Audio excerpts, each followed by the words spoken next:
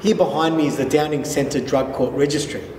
The Downing Centre Drug Court commenced operation in February 2013, following the opening of the first drug court in 1999 in Parramatta and the second drug court in 2011 in Toronto. It operates every Thursday in courtroom 4.7, which is on level 4. The registry here is on lower ground level, just outside the lifts here to my right.